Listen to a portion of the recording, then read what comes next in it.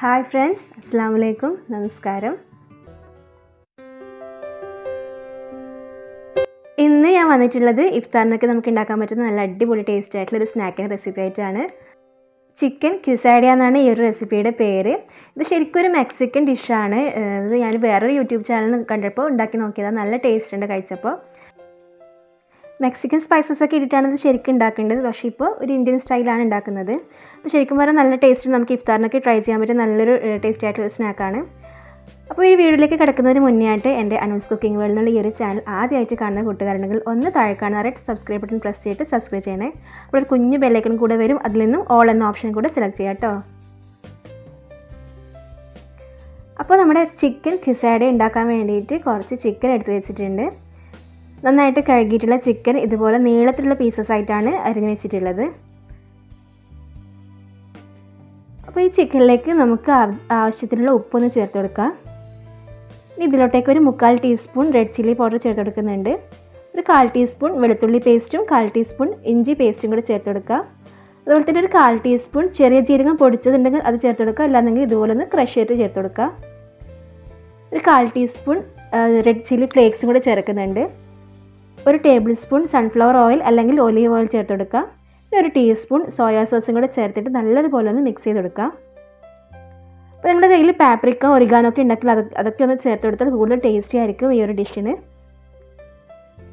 അപ്പോൾ നന്നായിട്ട് മാരിനേറ്റ് ചെയ്തിട്ട് ഇതൊരു അരമണിക്കൂർ നേരം നമുക്കിതൊന്ന് റെസ്റ്റ് ചെയ്യാൻ വേണ്ടിയിട്ട് മാറ്റി വെക്കാം. ഇനി നമുക്കൊരു ടോർട്ടില ബ്രെഡ് ഒന്ന് റെഡിയാക്കി എടുക്കണം. അതിന് വേണ്ടിയിട്ട് ഒരു ബൗളിലോട്ടേക്ക് 1 കപ്പ് മൈദപ്പൊടി ചേർത്ത് കൊടുക്കുന്നുണ്ട്. ഒരു 1/4 കപ്പിനടുത്ത് കടലപ്പൊടിയും കൂടെ ചേർത്ത് കൊടുക്കുന്നുണ്ട്. ഒരു ടീസ്പൂൺ ബേക്കിംഗ് പൗഡർ ചേർത്ത് കൊടുക്കുക. ആവശ്യത്തിനുള്ള ഉപ്പും കൂടെ ചേർത്ത് കൊടുക്കുക. ഇനി ഇതിലോട്ടേക്ക് 2 ടേബിൾ സ്പൂൺ ബട്ടർ മെൽറ്റ് ചെയ്താണ് ഞാൻ ചേർത്ത് കൊടുക്കുന്നത്. നിങ്ങളുടെ കയ്യിൽ ഒലീവ് ഓയിൽ ഉണ്ടെങ്കിൽ അതായിരിക്കും കൂടുതൽ ടേസ്റ്റ് ഉണ്ടാവുക. അപ്പോൾ എല്ലാം കൂടെ നല്ലതുപോലെ ഒന്ന് മിക്സ് ചെയ്തെടുക്കുക ആദ്യം തന്നെ. അതിനുശേഷം ഇളം ചൂടുള്ള വെള്ളത്തിൽ നല്ലതുപോലെ ഒന്ന് സോഫ്റ്റ് ആയിട്ട് കുഴച്ചെടുക്കുക. അപ്പോൾ നിങ്ങൾക്ക് ഈ കടലപ്പൊടിയുടെ ടേസ്റ്റ് അത്രയ്ക്ക് അങ്ങനെ ഇഷ്ടമല്ല എന്നുണ്ടെങ്കിൽ അതിന് പകരം ഒരു 1/4 കപ്പ് ആട്ടപ്പൊടി ചേർത്ത് കൊടുക്കുക. അതല്ലാന്നുണ്ടെങ്കിൽ ഒരു 1/4 കപ്പ് മൈദ വെച്ചിട്ട് ചെയ്താൽ മതി. പക്ഷേ ഈ ഒരു റെസിപ്പിയുടെ പെർഫെക്റ്റ് ടേസ്റ്റ് എന്ന് പറയുന്നത് ഈ ഒരു കടലപ്പൊടി വെച്ചിട്ട് ചെയ്യുന്നതാണ്. പിന്നെ നമുക്ക് ടോർട്ടില ബ്രെഡ് എന്നൊക്കെ പറഞ്ഞിട്ട് നമുക്ക് സൂപ്പർ മാർക്കറ്റിലൊക്കെ വാങ്ങാൻ വേണ്ടിയിട്ട് കിട്ടും. അതുണ്ടെങ്കിൽ അത് വാങ്ങിച്ചിട്ട് ഉണ്ടാക്കിയാലും മതി.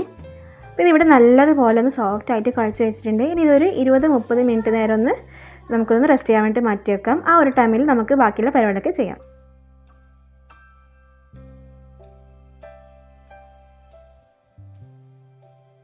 അപ്പോൾ ആദ്യം തന്നെ നമ്മൾ നേരത്തെ മാരിനേറ്റ് ചെയ്ത് വെച്ചിട്ടുള്ള ആ ചിക്കൻ ഒന്ന് ഫ്രൈ ചെയ്യാൻ വേണ്ടിയിട്ട് ഒരു പാനിലോട്ടേക്ക് 1 ടേബിൾ സ്പൂൺ ബട്ടറാണ് ചേർത്ത് കൊടുക്കുന്നത്.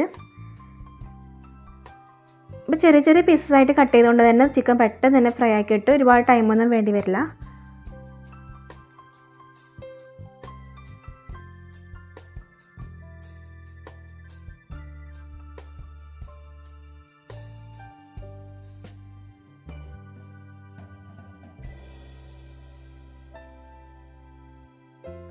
അപ്പോൾ ചിക്കൻ അത്യാവശ്യം നന്നായിട്ട് ഫ്രൈ ആയി ചെയ്തതിന് ശേഷം നമുക്കിതൊരു പ്ലേറ്റിലോട്ടേക്ക് മാറ്റി വെക്കാം.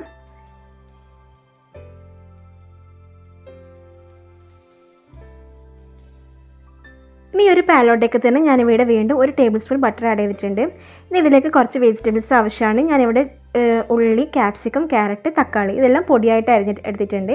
എല്ലാം കൂടി 2 കപ്പോളം ഉണ്ടാവും. അപ്പോൾ ആദ്യം തന്നെ നമ്മൾ ബട്ടറിലേക്ക് ക്യാരറ്റാണ് ചേർത്ത് കൊടുക്കുന്നത്.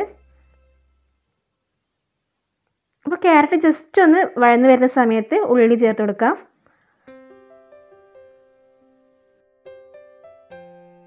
പിന്നെ നിങ്ങളുടെ കയ്യിൽ റെഡ് കളറുള്ളതും പിന്നെ യെല്ലോ കളറൊക്കെ ഉള്ള ക്യാപ്സിക്കൊക്കെ ഉണ്ടെങ്കിൽ ഇതൊക്കെ ചേർത്ത് കഴിഞ്ഞാൽ നല്ല ഭംഗിയായിരിക്കും കാണാൻ വേണ്ടിയിട്ട്. നല്ല കളർഫുൾ ആയിട്ടുണ്ടാവും നമ്മൾ ഈ ഒരു സ്നാക്ക്. അപ്പോൾ എൻ്റെ കയ്യിൽ ഇപ്പോൾ ഗ്രീൻ ക്യാപ്സിക്കം മാത്രമേ കിട്ടിയിട്ടുണ്ടായിരുന്നുള്ളൂ. അതുകൊണ്ട് ഞാൻ ക്യാപ്സിക്കം പിന്നെ റെഡ് കളറിന് വേണ്ടിയിട്ട് കുറച്ച് തക്കാളിയാണ് ചേർത്ത് കൊടുക്കുന്നത്. ക്യാപ്സിക്കം തക്കാളി ലാസ്റ്റ് മാത്രം ചേർത്ത് കൊടുത്താൽ മതി. എന്നുവെച്ചാൽ അത് കൂടുതൽ സമയം അതൊന്ന് വഴന്ന് വരേണ്ട ആവശ്യമൊന്നുമില്ല.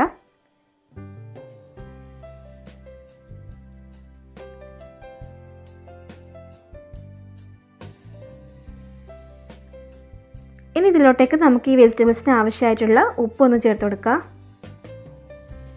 ഇനി 1 ടേബിൾ സ്പൂൺ സോയാ സോസ് ചേർത്ത് കൊടുക്കുക. നമ്മൾ നേരത്തെ ചിക്കൻ മാരിനേറ്റ് ചെയ്യുന്ന സമയത്ത് സോയാ സോസ് ചേർത്തിട്ടുണ്ടായിരുന്നു. അതുപോലെ തന്നെ 1/2 ടേബിൾ സ്പൂൺ ഗ്രീൻ ചില്ലി സോസും കൂടെ ചേർത്തിട്ട് നല്ലതുപോലെ ഒന്ന് മിക്സ് ചെയ്തെടുക്കുക.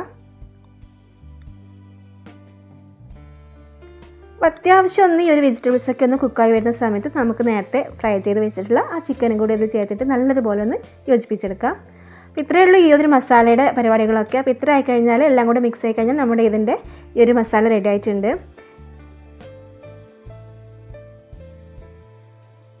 അപ്പോൾ നമ്മൾ നേരത്തെ തന്നെ കുഴച്ച് വെച്ചിട്ടുള്ള ആ ഒരു മാവ് നല്ല സോഫ്റ്റായി വന്നിട്ടുണ്ട്. ഇനി അതിന് ഞാനിവിടെ 4 ഈക്വൽ ബോൾസ് ആയിട്ട് മാറ്റിയിട്ടുണ്ട്. ഇനി നമ്മൾ ഓരോ ബോൾസും അത്യാവശ്യം നല്ല വലുപ്പത്തിൽ തന്നെ ഒന്ന് പരത്തിയെടുക്കാം.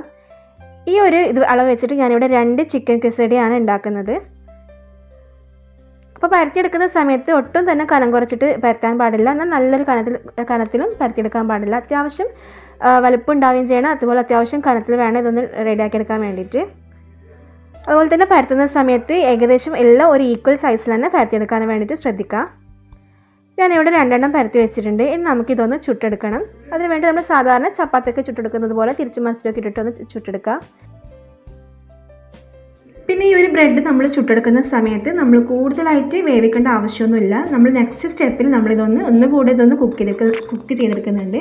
ചീസൊക്കെ വെച്ചിട്ട് ഒന്നും കൂടെ കുക്ക് ചെയ്യുന്നുണ്ട്. ആ ഒരു സമയത്ത് നമുക്കിത് കംപ്ലീറ്റ് ആയിട്ട് കുക്ക് ചെയ്താൽ മതി.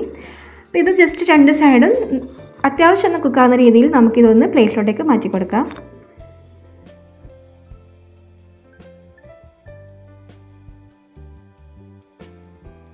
അപ്പോൾ ഇതുപോലെ ഞാനിവിടെ എടുത്ത് വെച്ചിട്ട് 4 ടോർട്ടില്ല ബ്രെഡും ചുട്ടെടുത്ത് വെച്ചിട്ടുണ്ട്. ഇനി നമുക്ക് ഇതൊന്ന് സെറ്റ് ചെയ്യാൻ വേണ്ടിയിട്ട് വെക്കാം. അതിന് വേണ്ടിയിട്ട് ആദ്യം ഒരു പാനിലോട്ടേക്ക് കുറച്ച് നെയ്യ് അല്ലെങ്കിൽ ബട്ടർ ഒന്ന് ചേർത്ത് കൊടുക്കുക. അതിനുശേഷം അതിൻ്റെ മുകളിലായിട്ട് ഒരു ടോർട്ടില്ല ബ്രെഡ് വെച്ചെടുക്കാം. പിന്നെ എടുത്ത് വെച്ചിട്ടുള്ളത് ഞാനിവിടെ കുറച്ച് ചീസാണ്, മൊസറല്ല ചീസാണ്, നമ്മൾ പിസ്സക്കൊക്കെ എടുത്ത് വെച്ചിട്ടുള്ള ചീസ് ഇതിൻ്റെ മുകളിൽ അത്യാവശ്യം നല്ലതുപോലെ ഒന്ന് വെച്ച് കൊടുക്കാം. അപ്പോൾ പിസ്സ ചീസ് ഇല്ലെങ്കിൽ ചേദാർ ചീസ് വരെ നമുക്ക് വാങ്ങിക്കാൻ കിട്ടും. അതും കൂടെ ഉണ്ടെങ്കിൽ അതൊക്കെ ചേർത്തെടുത്താൽ നല്ല ടേസ്റ്റ് ആയിരിക്കും. പിന്നെ ക്രീം ചീസൊക്കെ ഇതിൻ്റെ മുകളിൽ സ്പ്രെഡ് ചെയ്താൽ നല്ല ടേസ്റ്റാണ് കഴിക്കാൻ വേണ്ടിയിട്ട്.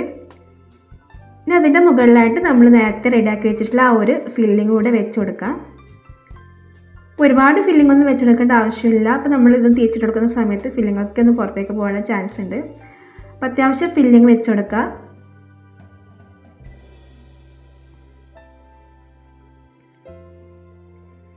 ഇനി അതിൻ്റെ മുകളിലായിട്ട് വീണ്ടും ചീസ് ഒന്ന് സ്പ്രെഡ് ചെയ്ത് കൊടുക്കുക. അപ്പോൾ ചീസ് അത്യാവശ്യം നല്ലതുപോലെ ഉണ്ടെങ്കിൽ മാത്രമേ ഇത് നല്ല പെർഫെക്റ്റ് ആയിട്ട് ഈ ഒരു സ്നാക്ക് നമുക്ക് റെഡിയാക്കി എടുക്കാൻ വേണ്ടിയിട്ട് പറ്റുള്ളൂ. അതിനുശേഷം അതിൻ്റെ മുകളിലായിട്ട് നെക്സ്റ്റ് ടോർട്ടില്ല ബ്രെഡും കൂടെ വെച്ചിട്ട് നല്ലതുപോലെ ഒന്ന് പ്രസ് ചെയ്യാം. അപ്പം താഴ്വശത്തുള്ള ചീസൊക്കെ ഒന്ന് മെൽട്ടായി വന്നതിന് ശേഷം നമുക്കിതൊന്ന് തിരിച്ചിട്ട് കൊടുക്കാം.